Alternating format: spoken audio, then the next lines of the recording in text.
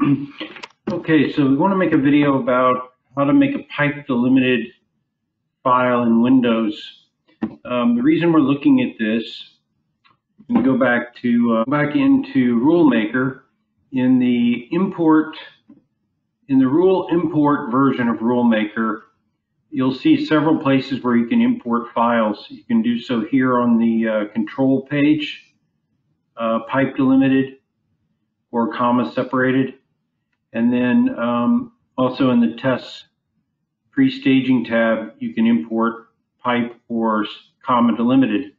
So let's discuss a little bit and demonstrate how to create these files in these formats. So usually you're going to be using Microsoft Excel, and if you're familiar with tests, or if you create your transfer rules in some other spreadsheet, when you go into Excel and you go to Save As, we're going to go to File, Save As, you'll get options of the format that you want to save, right? So you're going to see comma separated here, comma delimited.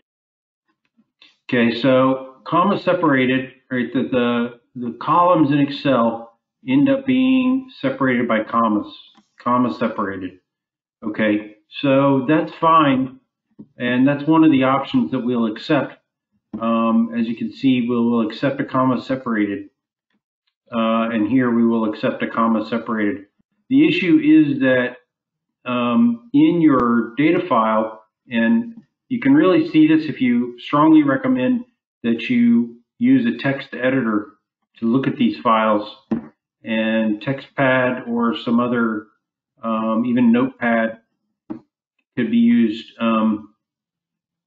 But if you have any commas, the problem with comma separated is if course titles or even the names of institutions will sometimes have, or other fields here, subject areas or any of these may have commas in them, and it's going to throw off your entire file format. So like if this was, if the title here was learning and other things like this, then all of a sudden all your columns are thrown off. So that's why we really want to focus on how to make pipe delimited, because it's generally a more reliable format. So we're going to show you how to do that. So the first thing you have to understand to do that is how to set up Windows to create pipe delimited. So we're going to go through these, and we can send you these screenshots. You're going to want to go into your Windows settings and go into time and language. You'll see something like this, time and language. Then, so here, date, time, and regional formatting.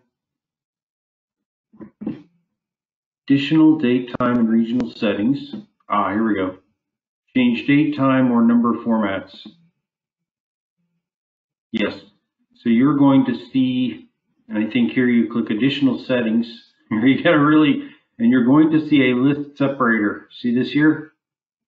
So this is where you're going to choose, you're going to type in a pipe.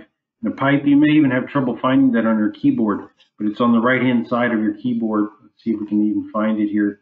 If I try to launch my, here we go. Yes, you want this character right here. It's going to usually be on the right-hand side of your keyboard. Okay, and then you will want to put that here and say okay and apply and all this. You may have to do it a couple times, but you want to get this list separator set like this. Okay, so once you do that, I'm just going to go back in and make sure I didn't mess it up. Right, once you do that, go ahead and close out of these settings. Do that in your Excel now.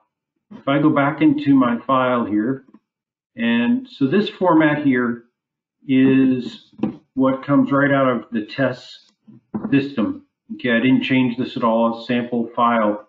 And you can see there's a lot of columns here, just straight out of the test download process. And so I'm just going to grab like 10 of these just to illustrate. Copying right out of Excel. Just going to go, copy. open up a new spreadsheet. Okay, just a blank spreadsheet. I'm going to paste these in here. Keep source column with, okay? Just straight paste, didn't change a thing. I did get rid of my column headers, right? We don't want column headings.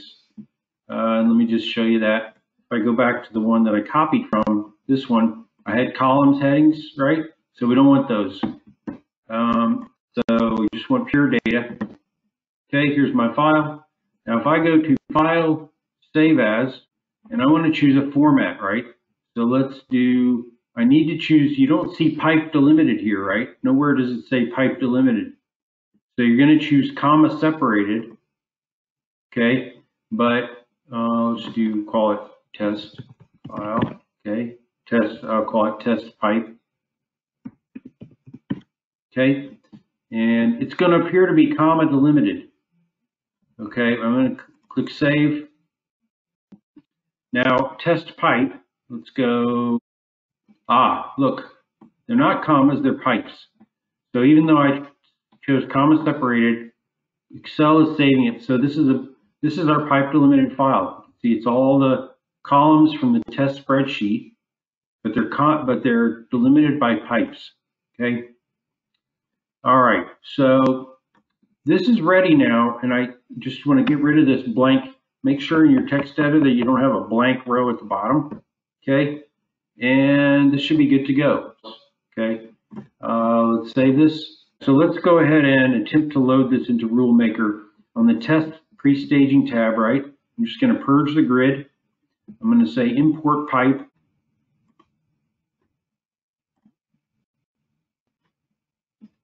Test pipe 2.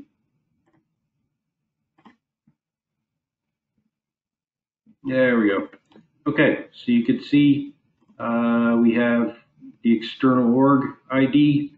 Now we can talk more in detail about how we parse that file. So when we load a test file, we are matching on key values. Okay, so this wasn't a great example because this is not a valid institution code, but you want to generally try to make sure your test data has a OPEID or FICE code in this sending institution column. And so we're going to match that in PeopleSoft to get the org ID. And then the other matching that we're doing is on the course ID. So here's the incoming course, and here's the receiving course. The course ID, so we will also try to match. Now in my demo environment here, I don't get matches, but we'll try to match on the subject catalog number and identify your PeopleSoft course ID. But otherwise, we're pulling straight in from tests, and then we'll go through more detail on basically at this point. If your data is, you're happy with your data, you will push to staging, and then we've taken that test data and transformed that into PeopleSoft data. Okay. Now this data now, and again, in my demo environment, I'm not getting a lot of matches here on the course ID. But in a real database, you would have course ID matching, and we would be ready to then go back and load this into using Rulemaker. But the point of the video really would not to demonstrate the entire product of Rulemaker, but we wanted to demonstrate how to create a pipe delimited file. Okay, thank you.